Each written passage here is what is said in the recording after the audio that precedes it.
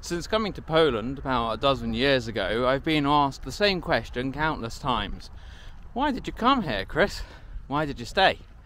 Well, okay, the second question is a bit more complicated, but the first one I can answer, and that's what I'm going to do in this video. I'm going to tell you why I came to Poland. With Closely Observed World, I'm Christopher Walker.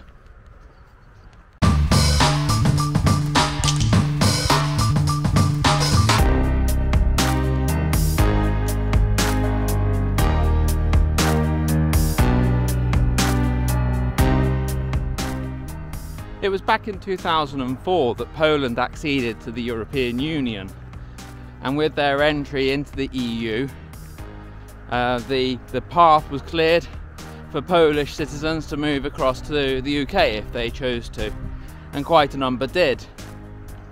Now, whilst this probably sowed the seeds for what would later become Brexit, a lot of people talked around the Brexit referendum that whilst they weren't racist or xenophobic, they didn't quite like the idea of Polish people, or Romanians for that matter, coming to the UK and taking their jobs at half the pay. Of course, nobody started thinking, wait a minute, who is it giving these people jobs at half pay? What kind of employer would do that? No, in Britain we've long been taught to blame the wrong people for our own problems. But I digress. So in 2004, what was I doing? Well, I was working in retail at the time, if I remember correctly. I think it was in the Dixons store group, probably at that time for Currys, although I also worked for Dixons on High Street in my hometown of Stamford, and when that became Currys.digital, I worked there for a spell. So I got to meet a lot of different people, and Stamford around that time, sleepy little town, famous for Burley House and for being the filming location for one of the many adaptations of Pride and Prejudice, probably the one with Keira Knightley that I haven't seen. It was an area that needed a little bit of oomph, a bit of heave-ho. And when a large number of Polish people started to come to the town, that's basically what we got. Got a shot in the arm.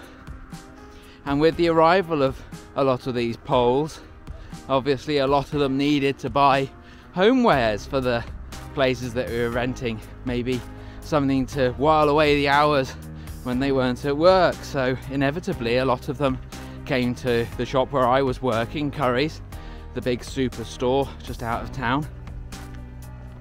And that's where I first met Polish people. I'd never been to Poland before at that stage.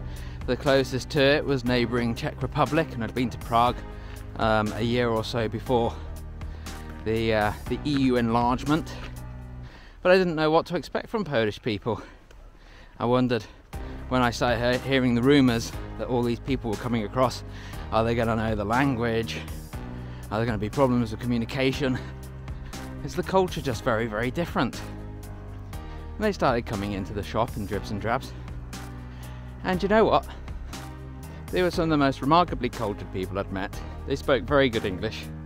They were all around warm, interesting, interested characters, and I felt very happy to have met them. And I remember doing a bit of reading at that time. The only Polish writer I knew was Stanisław Lem, the great science fiction writer.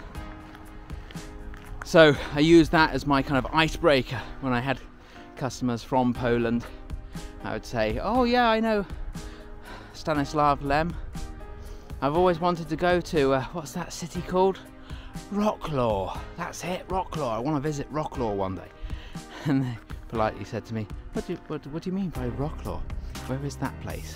So I wrote it down on a piece of paper for them, and they showed me the correct way to pronounce the word, which was Wrocław. Well, I'd seen pictures. I thought, wow, this city looks incredible. I really want to visit it one day. And I did, eventually. I've been there a number of times, and it is a magnificent city. In history classes at school, I did history up to GCSE level. This was not Wrocław, but Breslau. Breslau is a very famous city in the history books. Norman Davis has written a whole book about it. Not that I've read that, of course. So my first interactions with Polish people were enormously positive. and so the desire in me was born to go and see the country that they'd come from. They spoke neither ill nor well of it. They'd come to Britain seeing a land of opportunity. So I started to see Poland as a land of opportunity. You know, these Poles coming to England, they spoke very good English, they must have learnt it somewhere. Maybe I could go into that sort of thing. I had an experience in Japan that proved not particularly fruitful in terms of teaching, but I started thinking maybe I should give it another shot. So in time I came round to the idea. Retail grew boring. I decided that I'd had enough, and I signed up to do the CELTA, the initial teacher training certificate for English teachers, at International House in Krakow. I nearly chose Wrocław actually, almost went there, but in the end I decided that Krakow was the place to go to. I think the decision came down to where I could fly to more easily. So I went to Krakow and I started this course, and the people I met there were fantastic. They were wonderful. Lots of university students, but not just that. Everyone I met was really, really warm and welcoming. Poland had always had this reputation in the past for being a grey, dismal country full of grey, dismal people. Nothing could be further from the truth. And after 12 years working here, teaching here, meeting Polish people here, I still have the very same impression that the people of Poland are what make it a country worth coming to, and it's a country worth living in because of them. So that's my answer. Why did I come to Poland? Because of the people. Also because I found this little web page where you could click radio buttons next to the countries that you'd visited in your life. So I did all of that, and there was this big patch in Central Europe where Poland was that I hadn't visited. I've been everywhere to the, well, most of the places to the east, most of the places to the west. There was Poland waiting for me, calling out to me. But that's by the by. I'm sure that's not really why I came here. You know, just to tick a box on a web page. Who would do such a thing? So there you go. That's why I came to Poland.